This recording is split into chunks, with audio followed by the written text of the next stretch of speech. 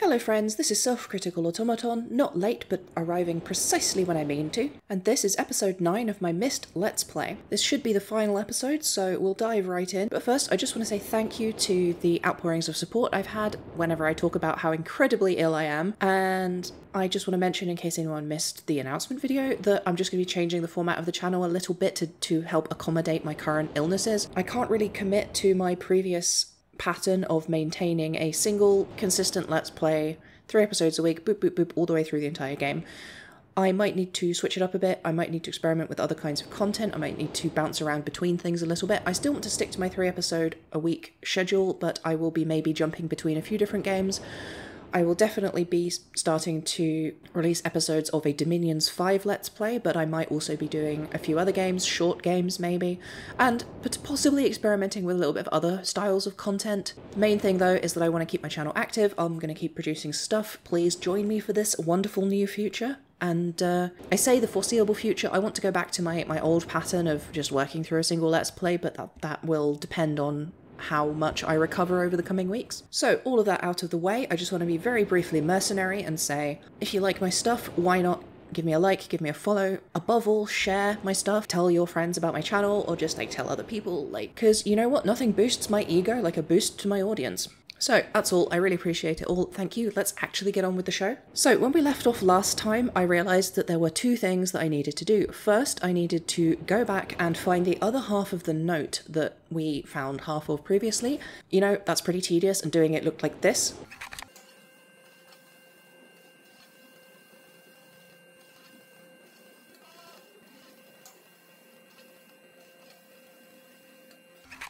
You know, I never noticed how nice the view is from this window.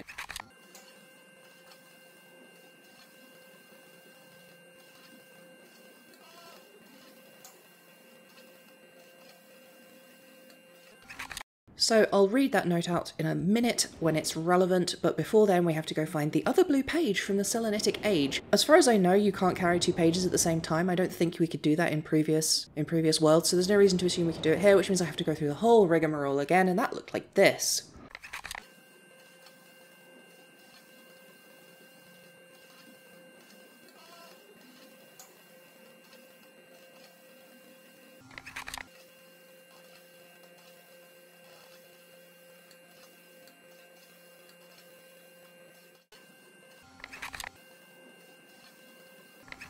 Right, all of that is out of the way. We finally have the final blue page, or actually the penultimate blue page, so we can finally hear what this dipshit has to say for himself.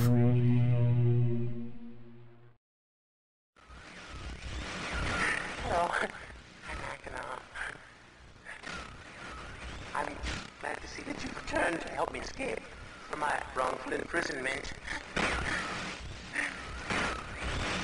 He was serious who did this to me. Serious, my wicked brother. Do not listen to him. I warn you. He's a liar. Do not be persuaded by his evil lies. Not religion. He killed my father. He will kill you.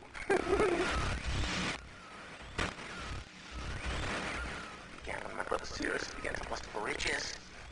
He stole from the ages of Myst. He hoarded riches for himself. My father slipped away his watchfulness. My sick brother secretly pronounced himself king. King of the ages of Myst, he said. He began to look upon me in disgust. His lowly brother. Meet him. And then Sirius began to destroy the ages of Myst. He burned their forests. He tore down their structures. He flooded their lands. He murdered their inhabitants. He destroyed all but 4 of the ages. Of course, I had to warn father. When I finally found him, there was Sirius also, talking cleverly. The lying tongue of a serpent.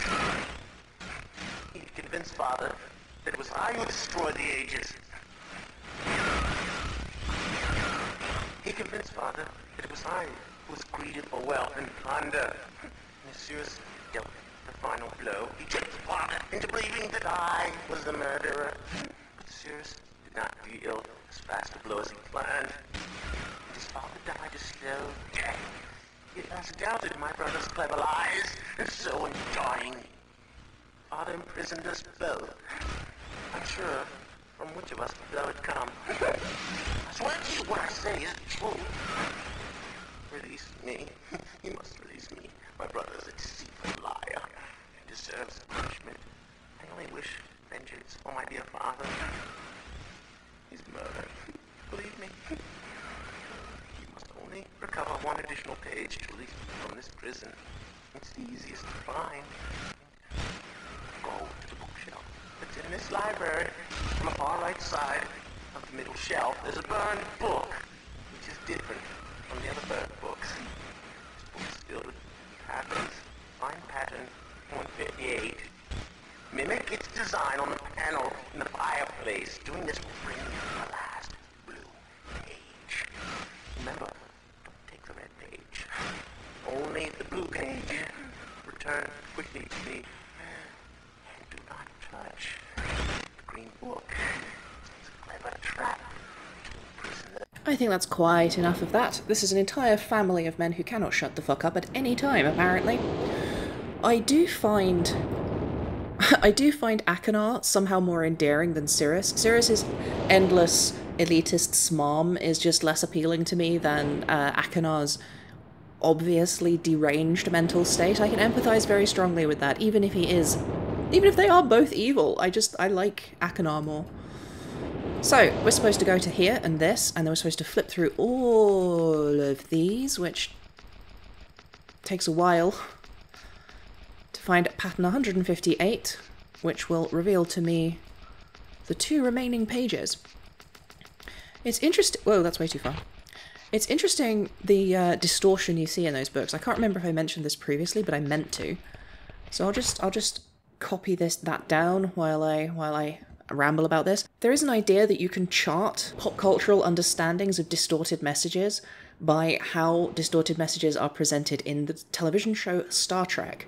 When you watch the 1960s original series, you see messages being distorted by being all wibbly, as if with damaged lenses or damaged film, reflecting the fact that film was the primary visual communication medium at the time.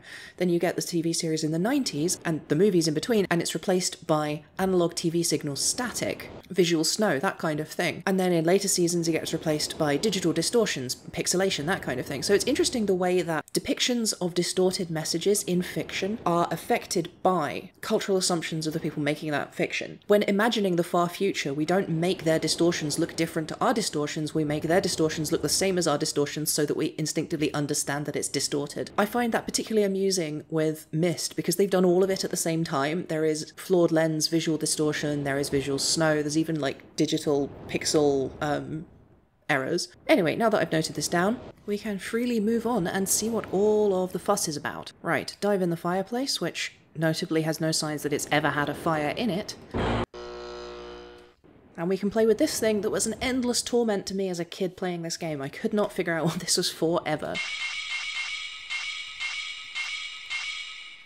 It is going to be a pain in the arse. Oh hey look, it left shadows behind where they were. The grey tone isn't quite the same. That's interesting. I wonder if that's an error or if that's on purpose. Anyway, it's going to be painful for your ears to sit and listen to me input this code, so we'll jump ahead right now.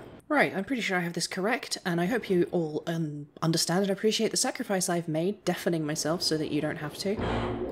That does not seem to have done anything. Did I input it wrong? I suppose I must have done. Well, I'm going to double check my code book. Okay, I'm pretty sure that's correct. Let's see what happens. Ah, something's happening.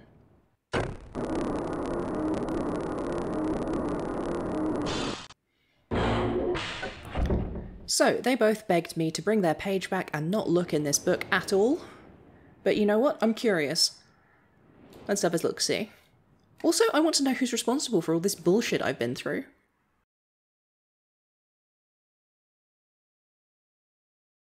Who the hell are you? Don't come here to Dunny. Not yet. Oh, I have many questions for you, my friend. As you no doubt have for me. Where should I begin? Oh. Perhaps my story is in order. My name is Atris. I fear you've met my son, Cirrus and Akanar, in the red and blue books on Myst Island. In my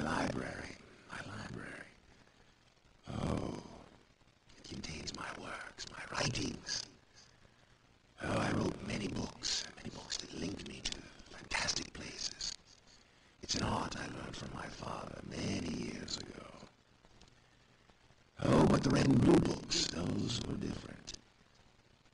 I wrote those books to entrap over-greedy explorers that might stumble upon my island of Myst.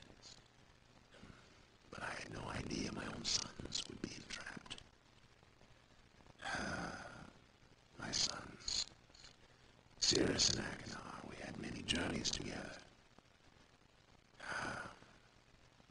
I gave them free rein to the books. Perhaps it was not wise. I could see the greed growing in them. I had not told them about the red and blue books. Their imaginations went wild. They dreamed of riches and power. Of course, they did not know the books were traps. They begged me for access to those books, and I, of course, denied them.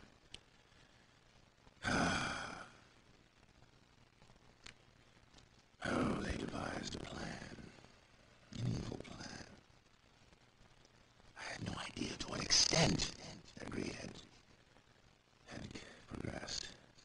Their own mother. Here's their own mother. Oh, my dear Catherine. To lure me here to Dunny. Of course, I could return to Myst, except that they removed a single page from my Myst linking book. I cannot return without that page. You, my friend, can bring that page to me. Oh, I pray you believe my story about the lies that my sons have told you. If you could find it in yourself to return that page to me here in Dunny, I could go to Myst and bring justice to my sons for what they've done. I must return to my writing. I pray that you believe me. Please hurry. Bring the page. Bring the page with you. So, that seems simple enough. I'm actually going to have to split this into 2 episodes, it turns out, since we have some interesting effects. This game has 3 bad ends and 1 good end, and I might as well show them all off to you since this episode's taken way longer than I expected because these men will not be quiet. So, let's come back out of here for now.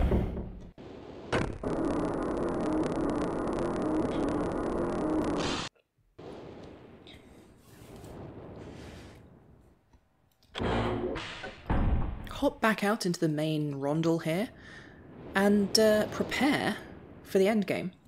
So, the full note that we have found, those 2 scattered pieces across 2 different ages, reads, Marker Switch Vault Access, Island of Myst. The vault is located in plain view on the Island of Myst, and access can be achieved very easily if the simple instructions are followed. First, locate each of the marker switches on the island. Turn every one of these switches to the off position, then go to the dock, and as a final step, turn the marker switch there to the off position. So that seems simple enough. You just switch all of the marker switches off, finishing with the one on the dock, and then something will happen. So we may as well run off and go do that. Let's see if we can actually find all 8 of the switches, or is it 7? I still am not clear on that. Right, there's one over here, which I don't think we ever actually turned on. Oh no, we did, it's fine. So 1 is here, and then another one will be up in the cabin. That's 2. A third over here at the basin. That's 3. Then over here we have number 4. Number 5.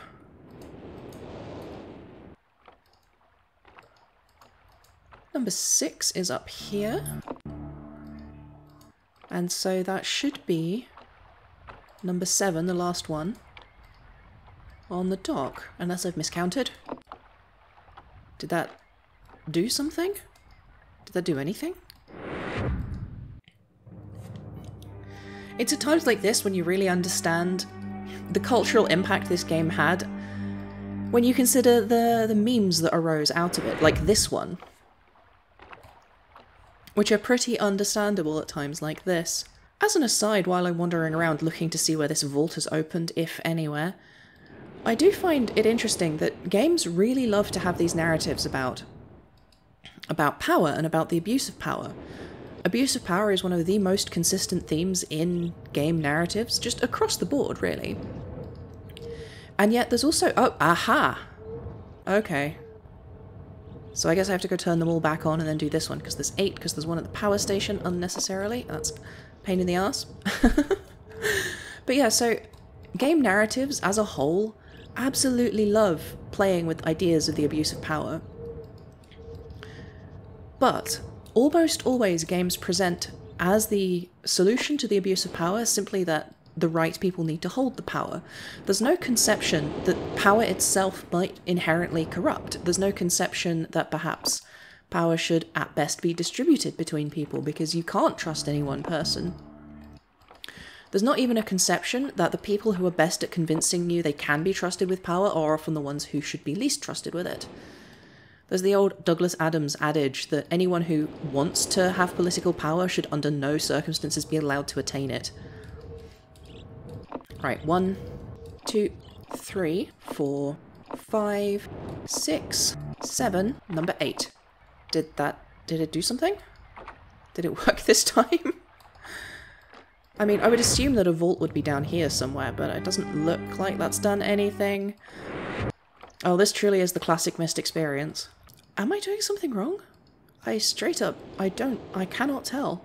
Let me look at the map. Maybe that will illuminate. Does that mean there's one for here that hasn't been done, or is that always lit up? Is there a marker switch for the library? I didn't think there was. Alright, so I caved and looked it up. Apparently, I'm doing everything correctly, but the final switch is inverted. The dock switch, its on and off positions are the inverse of everything else. So if I switch all of these to the off position and then toggle it on, will that work? If it doesn't, I'm genuinely stumped. So that should be that they're all off, and then this one's toggled off as well. This does not make sense. Alright, it looks like actually you turn them all on, and then you turn this one off, and I just wrote it down in my notes wrong, which is one of the fundamental fallibilities of relying on players to take their own damn notes. That was so much easier than I was making it. So, now that we've discovered this, I'm going to call the end to this episode. Come back next time for the final episode of the actual final episode of this Let's Play, and we will go through the 3 bad endings and then the good ending, and then we'll be free of this endless torture puzzle conundrum. Thank you so much for watching. Please make sure to like, subscribe, and especially share, and check out my Twitch channel for regular streams. On Twitter you can find announcements and one-tweet micro-reviews, and if you like what I do and want to support me, you can donate on Patreon or Ko-fi. The links are all in the description, and thank you so much for watching.